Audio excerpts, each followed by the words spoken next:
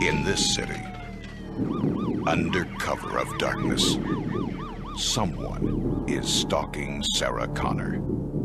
Sarah Connor? Yes.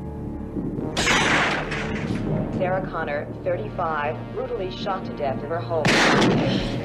You're dead, honey. Another late-breaking news. What's this? Dead girl, too.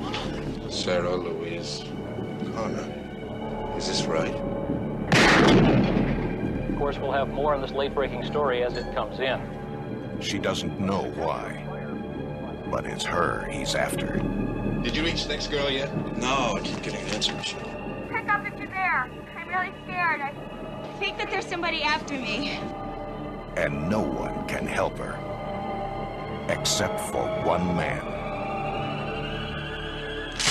I'm Reese. It's a sign to protect you. You've been targeted for termination.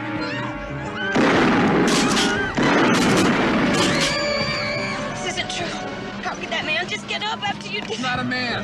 Machine. Terminator. Underneath, it's a hyperalloy combat chassis. Microprocessor controlled. Fully armored. Very tough. But outside, it's living human tissue. They cannot make things like that yet. Not yet. Not for about 40 years. Are you saying it's from the future? They came to fight for the one woman who could save their future. And this computer thinks it can win by killing the mother of its enemy. One came to protect her. I came across time for you, Sarah. The other to kill her. Arnold Schwarzenegger is the Terminator. Inhuman.